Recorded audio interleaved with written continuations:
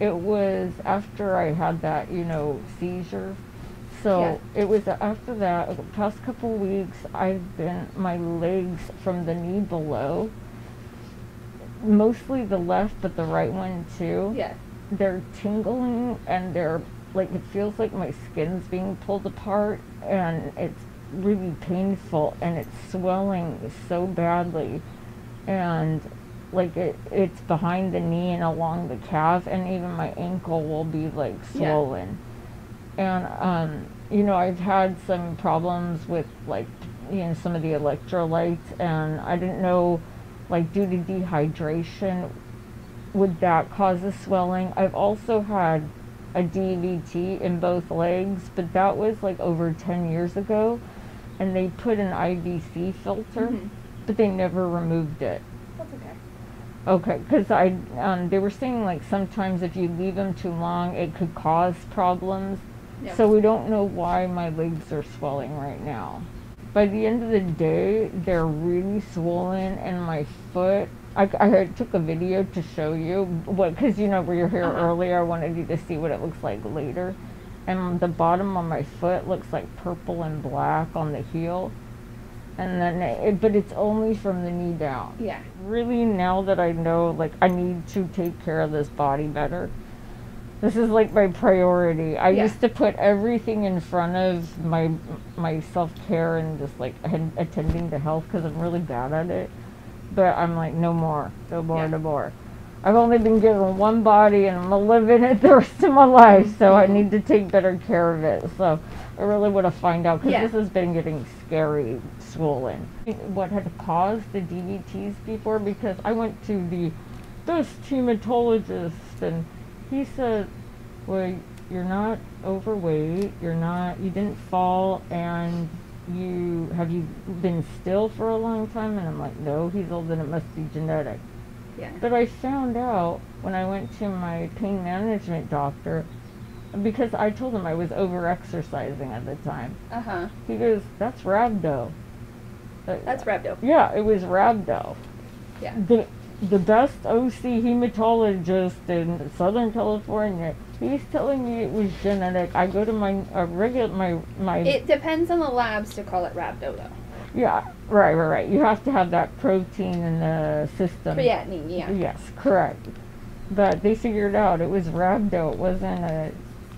Yeah, if you're over-exercising, it's more likely than anything to be rhabdo. Which is not a good thing. No, because that wrecks your kidneys. See, you know. Well, I made it to my appointment. What I'm doing is I'm getting a CAT scan today, because I have an IVC filter in my body, and they need to see if it's clogged, because I've had it for over 10 years, and it's not supposed to be in that long. So I'm getting a CAT scan done right now with contrast, because all of these issues I've been having could be completely related to a clogged IVC filter. I had blood clots in both legs over like 10, 11 years ago. But the problem is they're not supposed to keep the filter that long. And if for any reason it breaks off, like, think of it like a blood clot. If it breaks off and goes to the heart, I'm done. And the filter itself has been in so long, if that breaks off and goes to my heart, I'm done too. So I might need surgery, and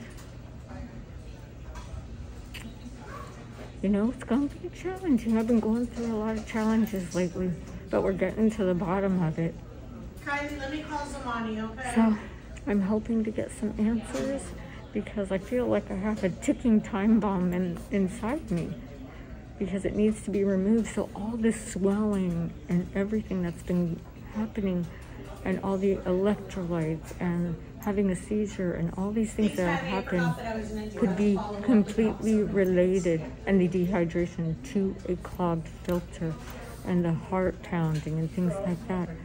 And it's not that I'm not going to see medical attention. I absolutely am seeking medical attention. But I will tell you, this year has been weird. My blood work will come out low, even critically low. No call from the labs or anything. They're not reporting them to the doctor even on a stat order. So lately the medical profession has been really challenging lately and getting me some results. But at least we're going to get something done and move forward and make it, you know, so that's pretty much what's been going on. What's it like coming back to the hospital? I'm at the hospital right now. And I'm not over all the trauma from it. The abuse in my past, I have moved through. But all the things that were done at the hospital, it's flashing back. But I'm staying strong. I'm staying strong. And I'm grateful. I'm grateful. And thank you.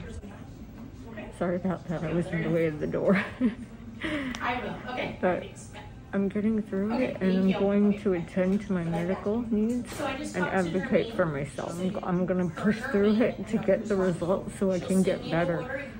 Because I need to put the weight on, and this could be this filter could be inhibiting quite a bit. So I love you guys so much. I will be connecting a lot more. I love you, but this is why I haven't been around as much. I'm trying to put my health first for a change. And I have some amazing updates I'd love to share with you in just a bit too. Some really cool things have happened. So there's, you know, with downsides, there are positives. I love you all, and flip it.